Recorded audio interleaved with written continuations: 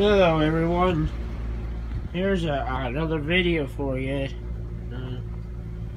It's about 1:57 Thursday morning, November the 16th. Still cutting some of the Christmas decorations up. As you can see, my train layout's upstairs already. I did a video of that, and a little messy down here, but I'm planning on cleaning this up after I get the Christmas decorations up. Because when in the process of that, whatever I don't use this year, or I'm not, that's not worth anything to me, I'm getting rid of them. You know, who needs all this stuff? Get some original line out train boxes. And here's the part of the videos, this light that I put up down here. I got it tied into here because I really don't want to waste an extension cord, but this is a 2-prong cord anyway. And this is tied into this, which is tied into this. Well, I could turn this on and off, which is this socket. That socket is on the light switch. Along with this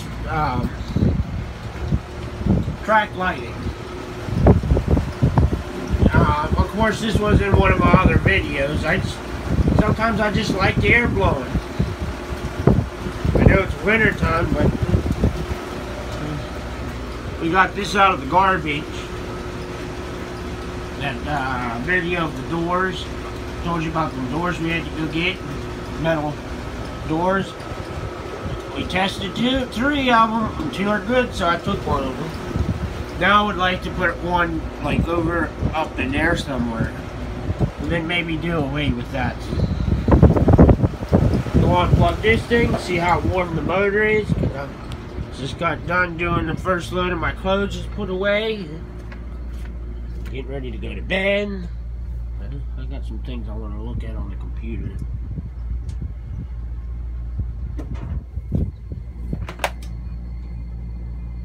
Now I wonder why it clicks when it turns off.